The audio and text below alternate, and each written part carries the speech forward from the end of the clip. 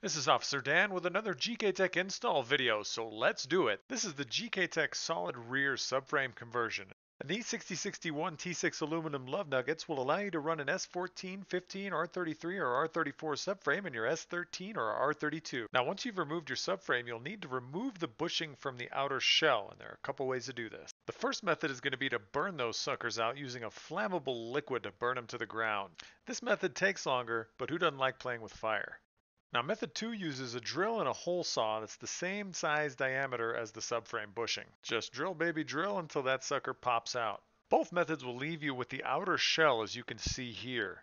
You'll need to use a hacksaw at this point to cut a line in that outer shell and then chisel around the outer shell edges, flipping over, then repeating on the bottom side. After much effort, the outer shell will eventually plop out like so. Now grab some sandpaper and clean off any burrs or marks you made while removing. Prior to install, it helps greatly to slide these things into the freezer for at least 12 hours to make them easier to press into the subframe. They make horrible popsicles. Now these are to be installed with the offset hole facing the center line of the subframe, which can be seen here. Mark the edge of the subframe and the bushing to make things easier as well as accurate. The first method to get the bushings in is using a press. These bushings install from the bottom to the top as seen here. Just line up the marks, put a plate of some sort on the top while supporting the bottom, and press away.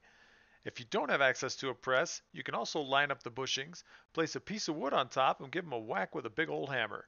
Make sure to support the bottom, and make sure that the bushing bottoms out as seen here. Now we're going to toss the subframe temporarily back in.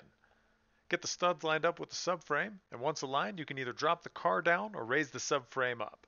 It's going to give you 15 millimeters of roll center correction. It's also going to hit the chassis and the frame rails. Now that you know where the subframe hits, get a marker out and mark where you'll be bashing in with the hammer. Now go ahead and massage away. Do it little by little until the subframe fits perfectly without hitting the chassis or the frame rails. Now it's time to reinstall the subframe. We recommend using the OEM brackets up front if you still happen to have them. Now hand tighten the nuts all the way around.